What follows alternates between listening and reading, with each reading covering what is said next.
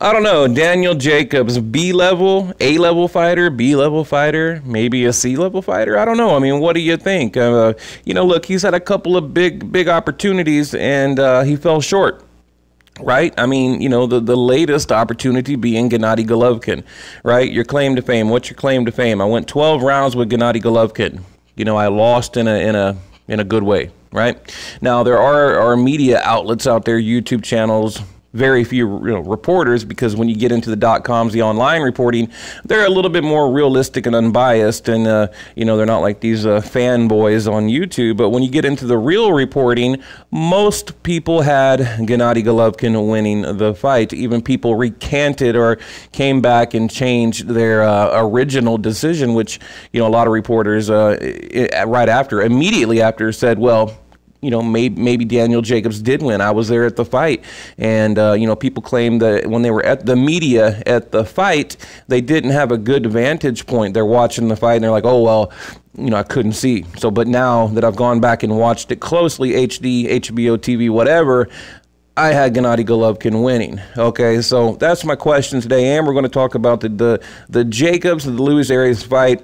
What's going to happen. I'm going to tell you what's going to happen. There's really no need to watch, but I'll go ahead and tell you. And tomorrow, I might go. I thought about maybe I'll go live during the fight, but I don't know if that would be like a copyright issue. If if you can hear it while I'm talking, I don't know. I gotta, it's dang. You got to be careful with that on YouTube. But yeah, look, like I said, Daniel Jacobs, I mean, I like him as a person. I really do. But right now, what do we have? We got a guy that I consider a world-class B-level fighter. Sorry, he's I would say Adrian Broner. He's like an Adrian Broner, but I think he's a little bit better than Adrian Broner, fundamentally or whatever. But to me, he's a B-level fighter with flashes of an A-level fighter, with an elite world-class A-level fighter. I don't like in the Gennady Golovkin how he passed up on the IBF and came in heavy. Okay, to me, that I look at that as a form of cheating. So, to me, that's just how I see it. Now, right now, he's backed by HBO, signing a deal with HBO and Eddie Hearns. Now his new promoter, Eddie Hearns. So he's look, it doesn't really get any bigger than that in boxing. Okay, so what are they doing? I was thinking about it earlier. I'm like, what's going on? Why would they sign Daniel Jacobs, to HBO and Eddie Hearns and all that? Well, I think they're trying to capture a little bit of the middleweight division, because you got Billy Joe Saunders with the WBO and Lemieux fighting, which anything can happen there. I really favor Billy Joe Saunders in that fight, but I think they're just trying to position Daniel Jacobs to get a rematch with Gennady Golovkin or Canelo, because all these networks and all these promoters, what do? They chase the big fight. So that's what they're trying to do. Okay, now this dude here, Arias, let's get to his record real quick.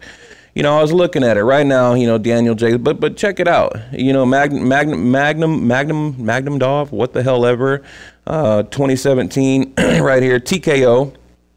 Coming off a pretty good win, unanimous decision here, a guy with 10 losses.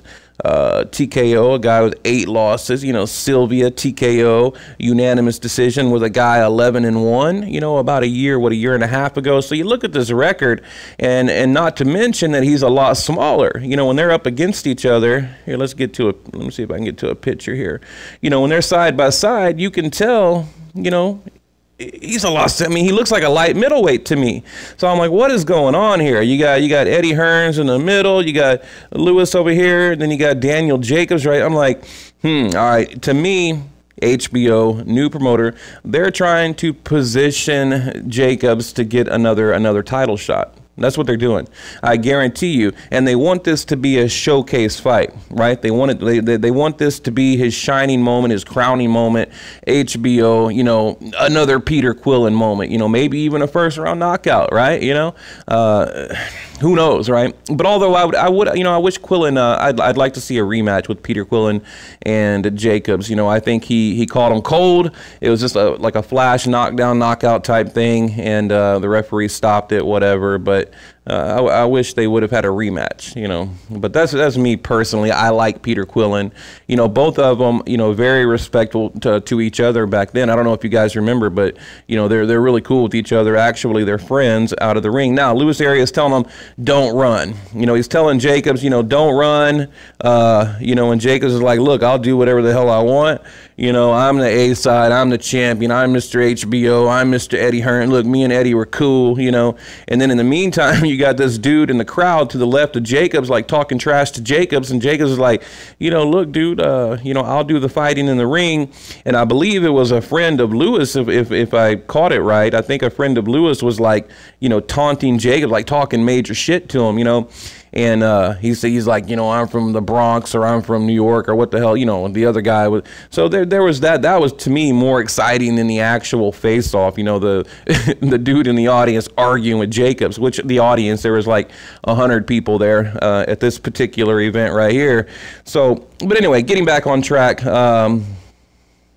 You know, another thing I thought about too, the WBC. Okay, right now we have, okay, think about this. Gennady Golovkin, he was the mandatory for 2 years before he became the WBC champion. Now, what I'm getting at is the belts, number one, which I think Jacobs is chasing, and the Charlo fight. Charlo being the mandatory for Gennady Golovkin. So, you know, I want to see it, right? And truthfully, in another year, maybe even less, one more fight, I would probably favor Charlo against Gennady Golovkin and Canelo. I got a lot of faith in Charlo, I really do. But, you know, people complaining that, look, you know, he's the mandatory, this, that, and the other. Like I said, go back and look at your history. Gennady Golovkin was the mandatory for 2 years. Remember, Gennady Golovkin won the interim belt from Rubio, I believe. Correct me if I'm wrong. Rubio. Then you had Miguel Cotto and Canelo in November 2015, right? I think I don't have any notes in front of me. November 2015, what's his name? Miguel Cotto paid Gennady Golovkin step-aside money. Then Canelo became the WBC champion, and what does he do? Now, if you're a Canelo fan, this is going to hurt. It's going to hurt. It's going to hurt. What does he do? He fights Amir Khan? What? He vacates the belt and fights Amir Khan, right? You know, so really I think that's what kicked off this whole mess in the middleweight division, especially with the WBC, because like I said, go back, you know, Gennady Golovkin won the interim from Rubio, okay? And at that point, he was paid step-aside money, and then we're going to get this big Canelo-Golovkin clash.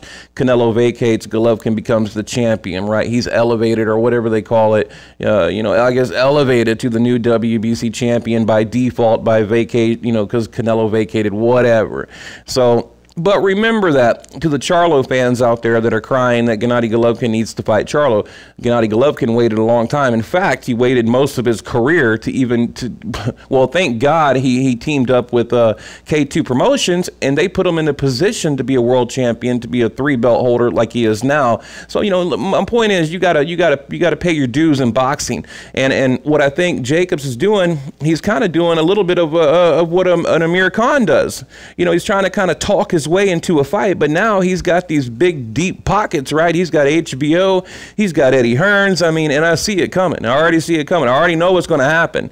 You know, he's going to look good tomorrow night, and he's probably right after the fight, he's going to call out. They're going to say, well, what's next, Daniel? Well, what do you want to do next? He'd say, well, you know, I want that Golovkin rematch, or I want the winner of Golovkin Canelo, or, you know, I want a shot at this or a shot at that. You know, he's going to either try to become a mandatory or just whatever, put himself in a position to get a world title. You know, maybe go after, like I said earlier, Billy Joe Saunders, because I believe he will beat David Lemieux probably by decision, because we know David Lemieux's got a good chin, but he took a lot of punishment from Gennady Golovkin. You know, but look, Billy Joe Saunders, he needs to just do something. He needs to do something, right? I mean, to me, look, I mean, since the Eubanks fight, what has he done? Like, what has he done? He gained a bunch of weight, lost weight, you know, looked terrible in one fight, admitted he looked terrible, you know, when the talks were going with Gennady Golovkin and Billy Joe Saunders, he looked terrible. Then he came back and he looked good, and now here we are. You got Billy Joe Saunders and David Lemieux. So what's he going to do? Is he going to look good? Is it going to be a good competitive fight? Whatever, he's going to win. He's going to maintain, you know, he's going to maintain the WBO, call out Jay, you know, I don't know. It really right now, you know, sad but true.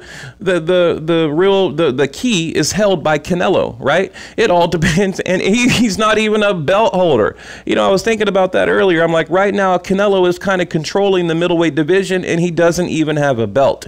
Now, what does that tell you for politics and power? What does that tell you for the boxing favoritism and the politics and you know, and the shady bit? I mean, you have a non-belt holder that kind of has more power than a guy holding the WBA, WBC, and the IBF at 3 belts, right? Gennady Golovkin. So to me, it all depends on what Canelo does. But what I think, December, Tom Loeffler said, look, if we don't have a decision from Camp Canelo by December, we're going to move on. You know, why don't they just kind of like blacklist Canelo? Just, you know, really, if I was Tom Loeffler, I would call up all these promoters, right? Eddie Hearns, all of them. And I say, look, you know, Frank Warren, Eddie Hearns, I say, look, you know, let's just, you know, act like Canelo doesn't exist, right? You know, if he's not going to take it serious, he's going to snub the WBC, you know, turn his nose up like a diva, right? You know, then, you know, let's treat him like that, right? That's what they should do. What's he going to do? He's too big to drop back down to light middleweight. So, you know, I think people need to start treating Canelo like he deserves to be treated. You know, he is not a belt holder. He's not a champion. He never was. He beat an old-ass Miguel Cotto. You know, why would he even fight Miguel Cotto and put himself in a position to fight Gennady Golovkin if he was just going to vacate, right? And I don't mean to get off on Golovkin, Canelo, but it all ties together with Jacobs, the fight tomorrow, with Billy Joe Saunders. It all ties together. So what do you guys think? I mean, right now, look, I'm going to make a prediction, you know, an official prediction, probably tomorrow. It's like, I don't know, 2 o'clock in the morning here. I need to go to bed. But I'll probably make my official prediction tomorrow. But I'll tell you right now, I got Daniel Jacobs winning, you know, possibly by TKO. I mean, I think Lewis has got a ton of heart, and, you know, he's a fighter. He is. But, you know, look, this is a showcase fight. And unless something happened, I mean, right now, Jacobs looks incredible. You know, then unless something, you know, like I said, major happens, like he gets lucky, lands a lucky punch, something like that. This is a guaranteed win for Daniel Jacobs. And I can already hear the other YouTube channels. You watch. The next week, it's going to be Daniel Jacobs, you know, versus Golovkin. You know, Jacobs versus Canelo. You're going to see this is going to get his name back into that top 5 conversation.